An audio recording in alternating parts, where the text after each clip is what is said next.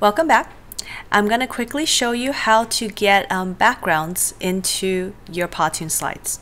So for example, say you don't want to use Google Images to make backgrounds for your slide. You can come over here to Images. And you can come over here and choose Media Search. Under Media Search, it will search Flickr and other sites for free images for your background.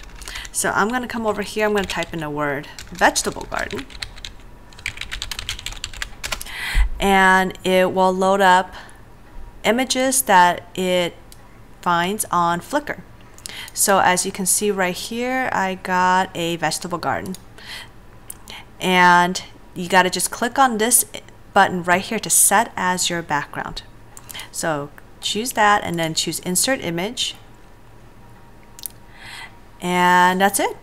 It goes right into your PowToon as your background.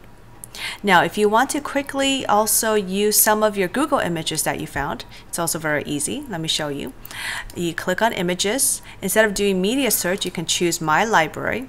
And you just have to upload your file. So I come over here to upload.